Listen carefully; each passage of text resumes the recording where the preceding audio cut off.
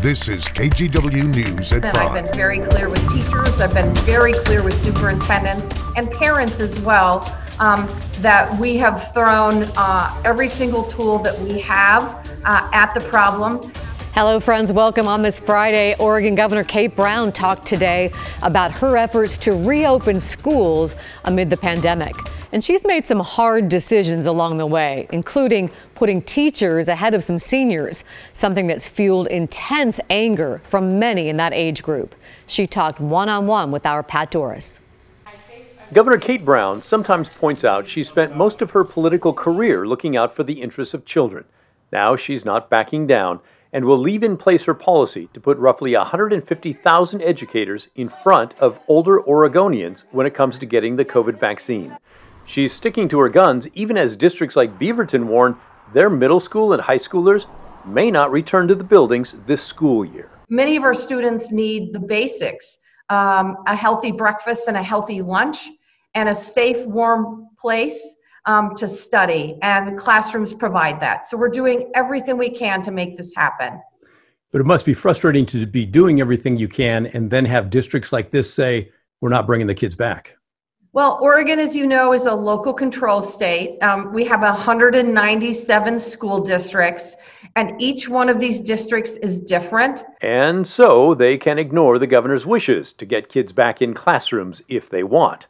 Still, that decision to put teachers first infuriates many Oregonians 65 and older who point out that it flies in the face of science, the CDC's recommendations, and the actions of most other states. We're one of few states that have put teachers in front of seniors. Do you regret that decision? Look, we have put our most vulnerable seniors, those in nursing homes and assisted living, at the very top of the list. We have gone through and vaccinated every senior who's wanted a vaccine that lives in assisted living, that lives in congregate care and in skilled nursing. But the governor admits it could take 4 months to vaccinate all those seniors, which means it could stretch until early June. Finally, I asked the governor about the health authorities' decision to stop reporting the exact age of those who died from the virus and the date they contracted and the date they died from it. First of all, that's absolutely not the case. When I learned of the Oregon Health Authority's decision, I directed them to continue to provide both the death counts and the age brackets on a daily basis. We're actually, I believe, the only state in the country that is providing this level of information. And then moving forward, they will provide the more detailed information on a weekly basis. Pat Doris, KGW News. The governor mentioned those seniors in assisted living getting their shots. More of them got the COVID-19 vaccination today. Galen Etlin takes us to a local clinic and looks at the big picture. Music fills the halls of this senior living facility. Feels like a party. Tuxedo and all. Matt Ryan is general manager of the Ackerley at Timberland facility in Portland. He helped plan this vaccination event for months. So the day is here. People living here I'm so excited. have been protecting themselves for nearly a year. We've been in the room, in quarantine for many times. So Jenny Fitzhenry is thankful to get her first dose. I'm looking forward to the next one in 3 weeks. This mobile vaccination clinic is run by CVS Health. In Oregon, CVS, Walgreens, and locally based Kinsanis Pharmacy are part of a federal vaccine distribution program. They've completed hundreds of clinics, covering nursing homes first. Now, assisted living, memory care, and independent living communities are up. Facilities like the Ackerley had to register for this. All of our competitors out there are doing the same thing. 3 clinics are scheduled to make sure staff and residents get both doses. So we can take the first steps in fighting this virus and being done with it. Oregon's skilled nursing homes for more vulnerable patients all completed first doses in mid-January. That was ahead of pharmacy's national goals for the end of January, but nearly a month behind the Trump administration's original plan to vaccinate nursing home residents by Christmas 2020. But the Ackerley calls its interaction with CVS seamless. We communicated how many vaccinations we would need, and they have provided those. CVS did not have anyone approved to speak with media locally, but does post vaccination progress online. Walgreens does too, showing thousands of shots completed and thousands yet to be done. In the meantime, These seniors are celebrating a successful clinic. The people are really good. One step closer to immunity. As good as it could possibly be. And a party for the history books. Galen Etlin, KGW News. And some welcome news on the vaccine front. Almost 315,000 Oregonians have gotten at least one shot. The Oregon Health Authority says we're at least 3/4 of the way through vaccinating people in phase 1A. Oregon says it's making progress vaccinating Group 1B, educators, school staff, and child care workers.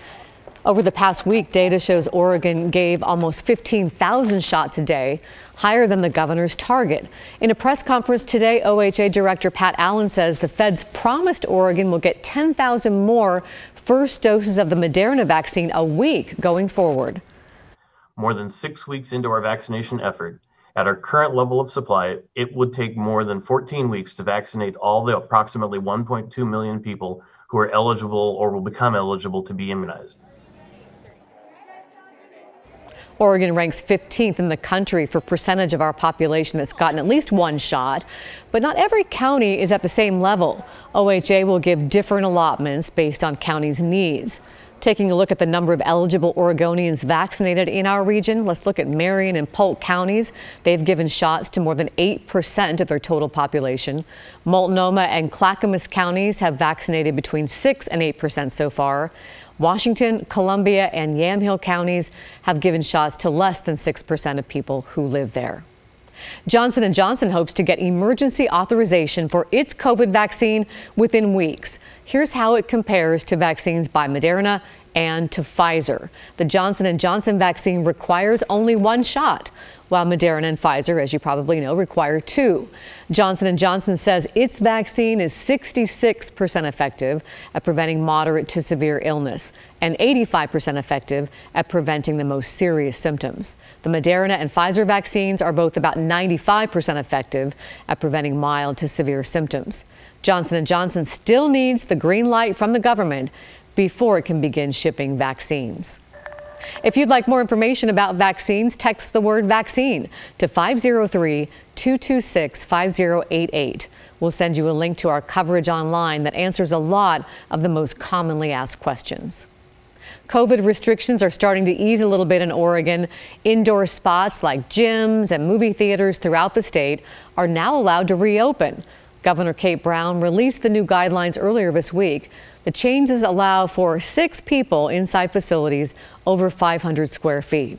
Businesses are required to follow cleaning protocols. People are still required to wear masks and practice social distancing. Despite the change in guidelines, several local movie theaters we spoke to say they don't plan to reopen. We also spoke to the owner of Physique Fitness. Most of his gyms in the Salem area are reopening, but he tells us he wants to be able to allow more customers inside. Up to 3,000 square feet, I can have 6 people in it. But you're saying that as soon as I get to, 7 people, regardless of size, it's no longer safe. So 6 people in 30,000 square feet is safe, but 7 people in 30,000 square feet is completely unsafe. This map shows where each county is ranked based on their risk level. The level determines what businesses can open and what have to stay closed. The highest is extreme risk and includes Multnomah County. We want to zero in now on Tillamook County. It went from extreme risk all the way down to the very lowest level, lowest risk for COVID-19 restrictions. And that means restaurants there in Tillamook County are allowed to serve guests once again indoors.